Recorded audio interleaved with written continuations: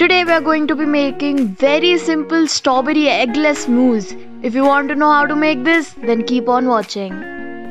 So let's start. First, you're going to chop up about 1 cup of strawberries and then mash it down with the help of mortar and pestle. To our crushed strawberries, add in half a cup of sweetened condensed milk.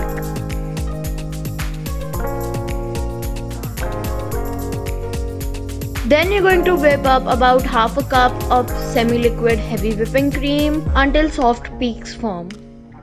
Now you're going to fold in our strawberry mixture and a few drops of red food coloring just to give it a nice color. Now let's assemble our dish. So I'm using this kind of container. You can even use glass, that would look very pretty. And I'm just going to stick some strawberry slices. Add in your mousse and put it in the fridge for about 2 hours. Let it sit and enjoy your eggless strawberry mousse. If you like this recipe, then please subscribe to my channel, turn on those post notifications so that you get notified every time I post a new video or go live. And follow me on Pinterest, Facebook and Instagram at Rishita's Kitchen. I'm so close to 500 subscribers, so please help me reach there. And thank you so much for watching this video.